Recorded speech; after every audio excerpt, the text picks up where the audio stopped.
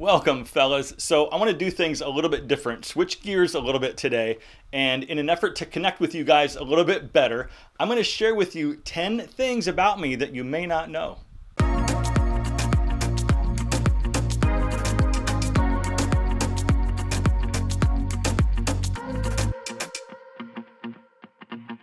Okay, welcome back. It's great to see you, and as always, I'm glad that you're here.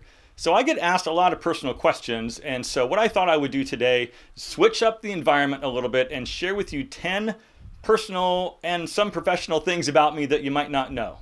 For those of you that don't know who I am, really quick, my name's John, and I'm the founder of 40overfashion.com, where I've been creating content surrounding men's lifestyle topics since 2014. Okay, first up. I am 50 years old. I get asked a lot about my age, and actually I just turned 50 in April, and currently it's June, so I just turned 50 a few months ago. It was a little interesting, a little weird actually to turn 50. I think for me anyway, like it's just a number. My body hasn't failed me yet. I'm still healthy, I'm still fit, I still feel really young, I can still do a lot of activities and all of that stuff. But I think for me anyway, turning 50 was interesting because I think, again, my opinion, that when you're still in your 40s, you can still kind of fake it, right? But once there's a 5 in front of your age, I think you got to settle down a little bit. It's just harder to pull off certain things. Next, I was married for about 19 years and about 4 years ago got a divorce. I do not recommend it, but I think what it did for me on some level is it allowed me to grow more as an individual and experience things that I wouldn't have otherwise had the opportunity to experience. The divorce was a challenge, but at least to this day, my ex-wife and I are still friends. Okay, next, I have a background in customer service and technical support. I worked for the same company for a little over 20 years doing customer service and tech support type stuff. And what's interesting, at about that time, I had given this company half of my life, right? So I had started working there, I think when I was 19 or 20. And I think I left when I was 42, I want to say. I think that's about what it was. But anyway, interesting. Really love the company, love the people. I just wish that there was a little more that management could have done to make morale a little bit easier. For example, on my 40th birthday. I mean, your 40th birthday is kind of a landmark. I mean, that's kind of like one of those milestone birthdays. And like nothing happened. There was nothing, I don't know, not that I deserve a birthday party or anything like that. Don't get me wrong. I'm just saying that it's not too difficult to keep track of your employees' milestone birthdays and at least put a little effort into recognizing your employees.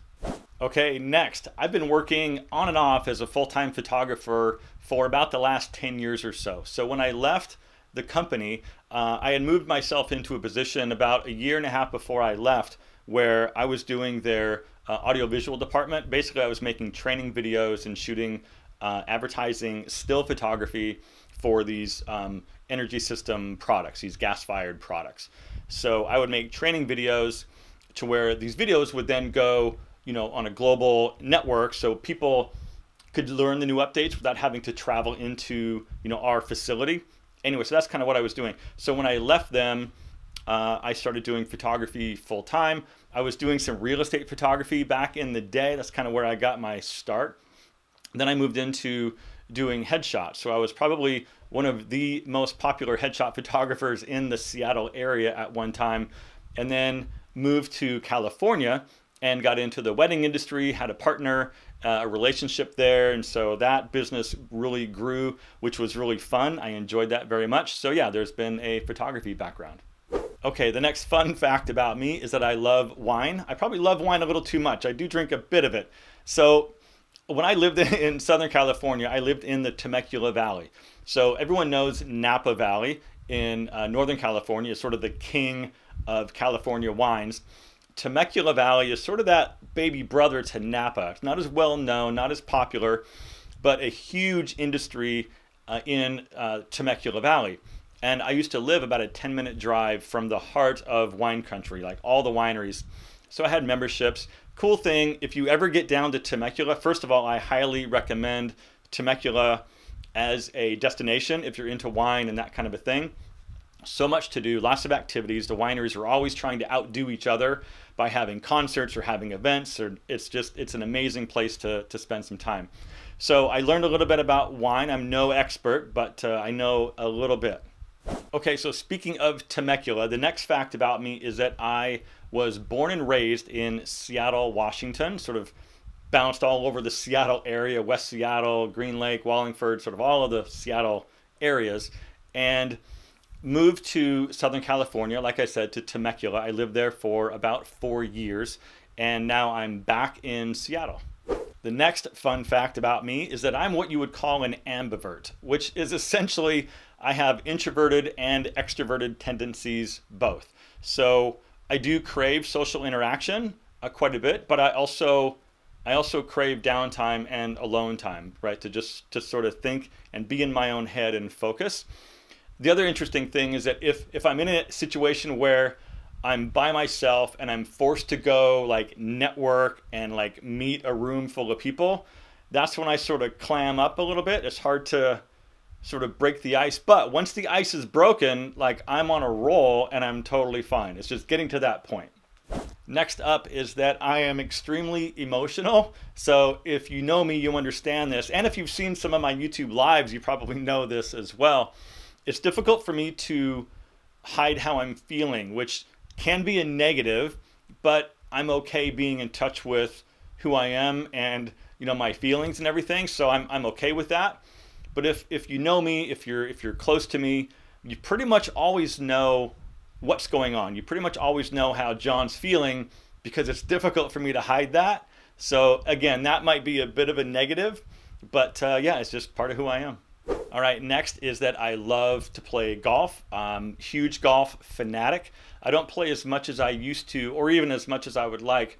Back in the day though, I was working 2 jobs. I had my regular full-time job as a customer service tech, and then I would go work at a driving range in the evenings part-time.